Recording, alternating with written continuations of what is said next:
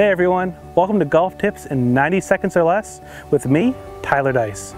This video is going to be on how to control your distances better with your wedges.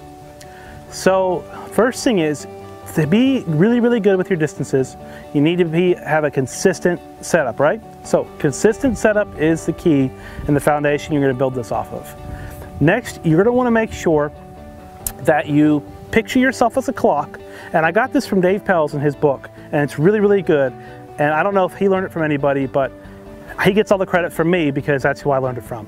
But so you picture yourself as the face of a clock, and your left arm is the hour hand. And so as you swing, that left arm is going to point to different hours, right? So we set up at 6, and 7, 8, 9, 10, and so on, right?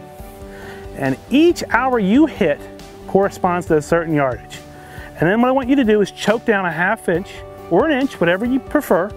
Just go down and then have the same thing, okay? 7, 8, 9, 10. And each one of those will be at different yardage. So with that same setup with one club, you could have a 7, 8, 9, 10 o'clock. So that's 4 yardages with one grip. Choke down an inch, that's 4 more.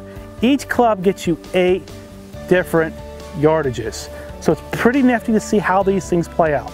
But when you wanna get yourself really dialed in, you need to have the right system in place to do it.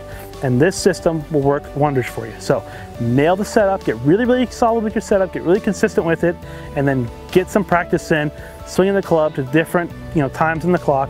Jot down those numbers and take them to the course with you. Thanks for listening. That's all I got for you today. We'll see you on the next video.